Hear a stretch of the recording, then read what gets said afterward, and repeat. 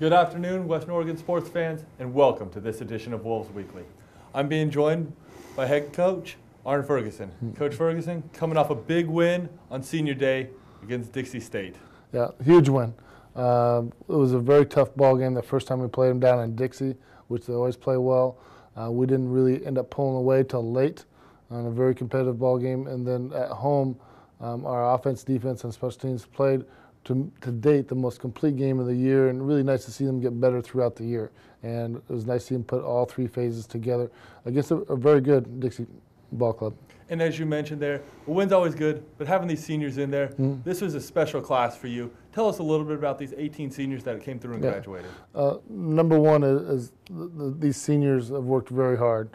15 out of the 18 have come up through the ranks as freshmen, as redshirt freshmen, sophomore, and been playing for us for quite some time. To see them really play their best game at home on their final home game is really nice to see. And so we expect also them to continue to get better. But there's so many Oregon kids, and their development with our program is vital for our success. And to see them playing extremely good football at this time of the year is exciting.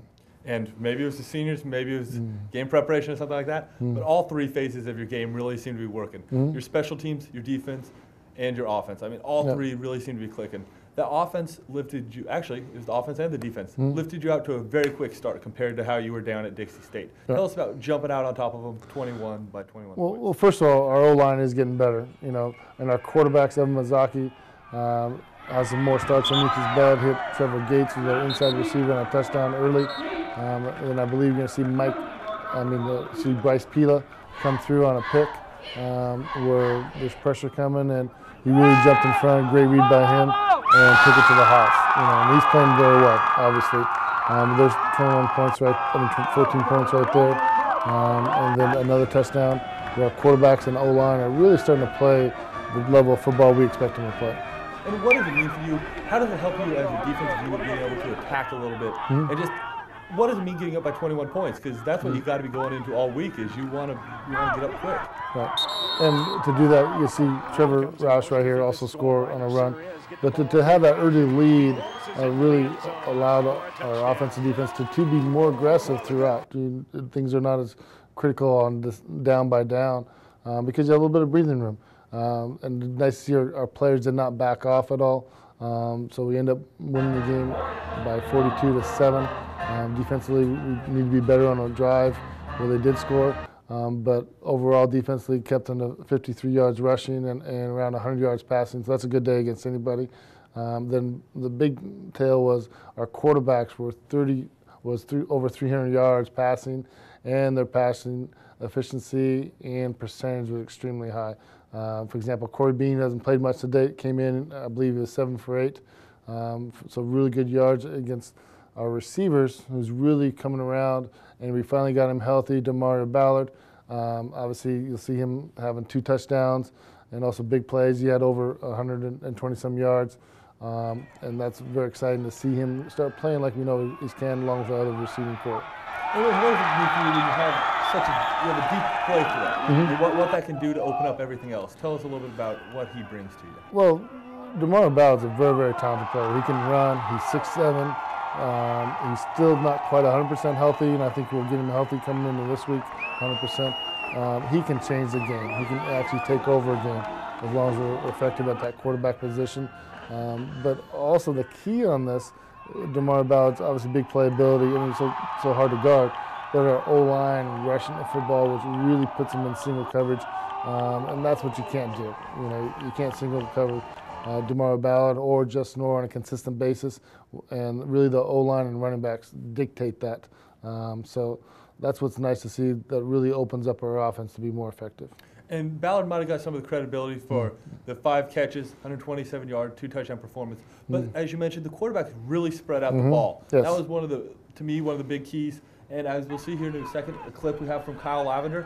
I mean, this is hitting the fullback out of the backfield for over 20 yards. Yeah, this is actually a touchdown and a 4th down in one play. To have that confidence where the quarterback is going to execute that.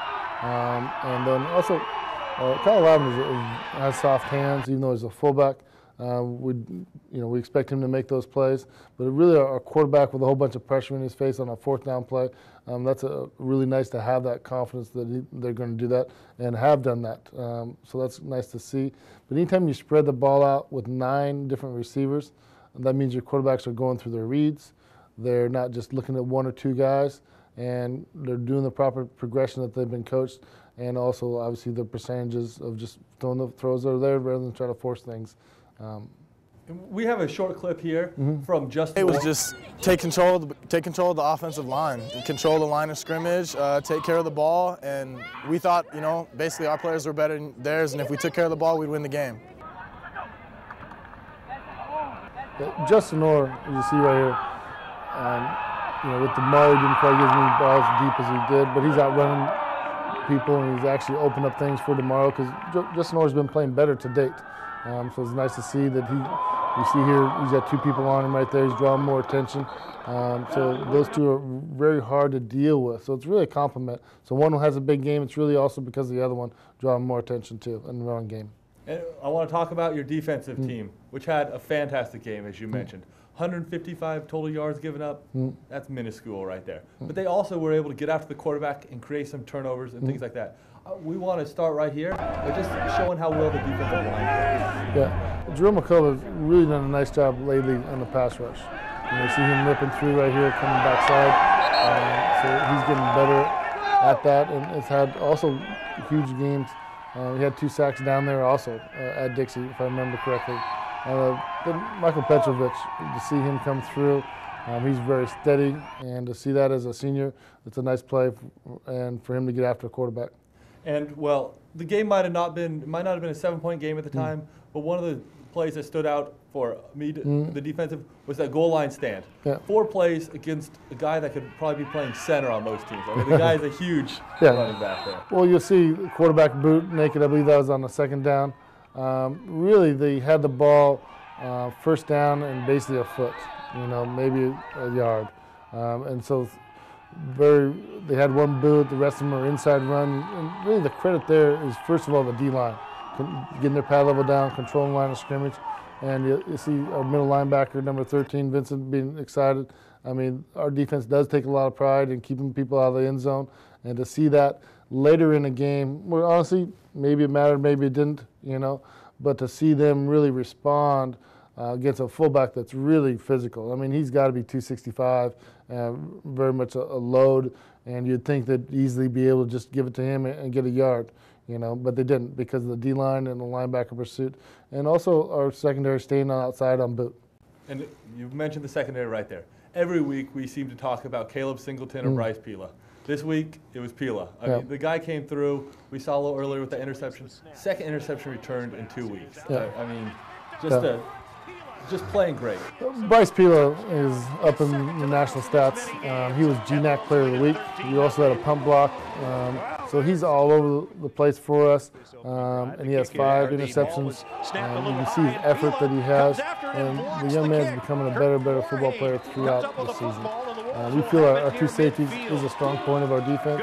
Caleb Singleton has 6 interceptions. So those 2 really control a football game and cover a lot of ground. And we also give them a lot of responsibilities. So they'll blitz, they'll cover, they'll man cover. So they're able to do a lot because they're that athletic. And obviously Bryce Pila being the GNAC Player of the Week, a pump block, huge critical point on that. And then also interception early to get that 21-0 lead. And we actually have a clip really quick here of a senior, Garrett Vincent, your middle linebacker. Our plan was keep everything simple and hit as hard as we can, run as fast as we can, and just fly around.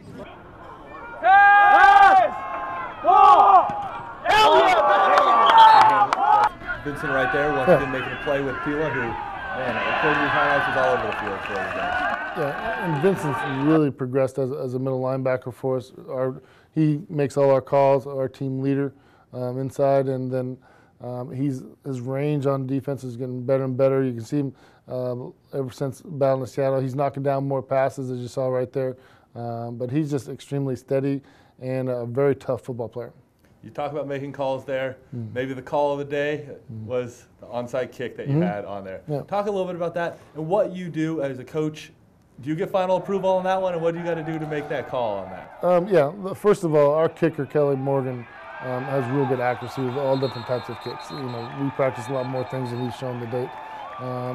But really what happened was we felt that was a weakness in. We felt Kelly could execute that, and then see Ben Merrill come down the sideline and also catch that ball in traffic. So obviously we did it early in the football game because it was open, and yes, Coach Overland, the 111, knew that was probably going to be available, and we gave him a green light on that. Well, that was just a huge play right there. You guys also had very good coverage on the punt, as we'll see here in just a minute. Getting down there, and that's been to me a very big key to this year too. You guys might not be booing the ball as far, but that net punting yardage, you're just not giving them a chance to do anything. I see Gerard Davis, first of all, the punt block here again, controls field position. There's at least a 35 yards of gain field position with that to put our offense in good field position, so they can score with that. The effort that Pila has was really that's what allowed him to get there. Normally you just can't get there, but you got to be quick and fast to be able to do that. Gerard Davis is coming down on special teams, especially on punt, and able to really make some very solid tackles the last couple weeks, as you see right here. Very similar, great collision. Then you see Josh McFarland come through, and really he lost 6 or 7 yards on that one play. So that's fantastic. You guys had great, as we mentioned before, great all-around game. I mean, it's just great to see what the team is capable of with all three units out there can execute. So, want to say it was a very entertaining game. We were put on a great show for the fans at that final home game of the year and sent out those 18 seniors right. So that's great. But the win is just the next step forward. You guys now have 2 more conference games against the 2 teams that are top of the GNAC standings, Humboldt State and Central Washington. And tell us a little bit about that and what possibilities are still out there if you guys come through with a couple wins there. Well, first of all we're thinking about is Humboldt State. They're ranked 9th in our region nationally. We've played them in a very close game and didn't take care of the football in the red zone, didn't score in the red zone like we could have. So that really stings for us right now. And be able to go down to their place, which they're packing a place and their band's loud. It'll be a really good Division II environment. And our guys are excited to play a very, very good Humboldt team. And we also feel like we're playing better football than we did when the first time we played them. We also know that they are also playing better football. So it'll be really, I believe, a close game. And for us, it's a chance to take that next step forward. Our goal is always to win a GNAC. Right now we're behind, we're in 3rd. If we need to beat Humboldt to move ourselves up in that race. Well, fantastic. And that game will be 1 o'clock on this Saturday against Humboldt State. You'll be down there for those games. So we hope the Wolves you guys can get out there. You'll be able to listen to the game on the radio on 1340 out of Albany, and you'll also be able to hear the game on 1610 out of St. Helens. For anybody that does want to make the 9-hour trip down there, Coach Ferg, thank you for joining me. You bet. And thank you all for watching me on this edition of Wolves Weekly.